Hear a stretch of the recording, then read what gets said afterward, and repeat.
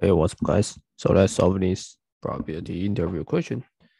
And if you want to see more probability interview question, you can subscribe to my channel. So suppose that you roll dice, and for each roll, you are paid the face value. So for example, you throw one, then you get one. You throw two, you get two. You throw three, you get three. If the throws give you 4, 5, 6, yeah, you can roll dice again. And once you get 1 to 3, the game stops. What's the expected payoff of this game? Okay, so very simple question.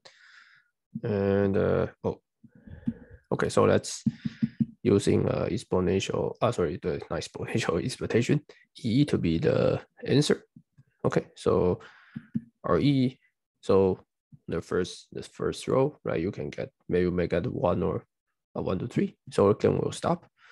Right, so we get 1 to the 6 plus 1, 1 to the 6 plus 2, 1 divided by 6 plus 3. So these are use row 1, 2, 3, and the game stops.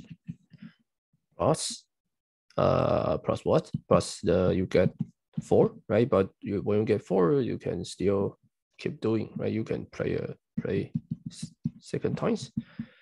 And then 1 plus 6, 5 plus E, 1 plus 6, 7, sorry, 1 divided by 6, 7 plus E.